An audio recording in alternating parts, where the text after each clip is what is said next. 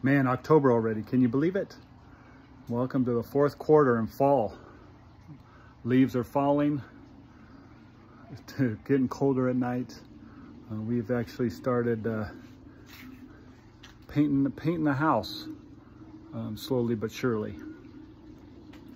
But yeah, as you can tell, if you've been following me on social media, links are down below. My weekly updates. Inventory continues to grow in the Denver area.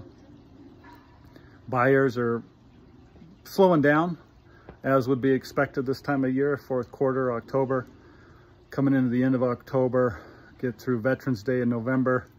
It'll really slow down on the buyer side. Rates, the CPI came in a little higher than expected. At the end of September, the FOMC lowered rates, our short-term rates, but right after that, the CPI came out, the PPI came out, and our mortgage rates have actually gone up. We're now back in the 6.25%, 6.3%, depending on your situation, when it was under 6 before the Fed lowered the rate. So isn't that interesting? I don't know if you guys noticed on the news when the Fed lowered the rates, they also got out to talk to some local real estate experts and the effect on the housing market. Well, it has none.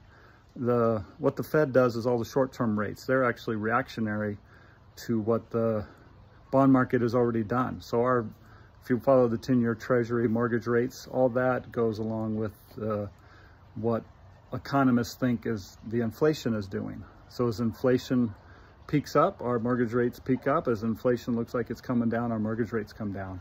And as inflation's coming down, then after that has proven to be happening, the Fed will lower rates. So again, any questions on that, definitely reach out. Our market is actually still pretty strong, although inventory is at its highest it's been since before COVID. It's about 15 weeks takes for a home to sell if it's priced right. If it's a little under or in some of those desirable areas, it'll go a little faster than that.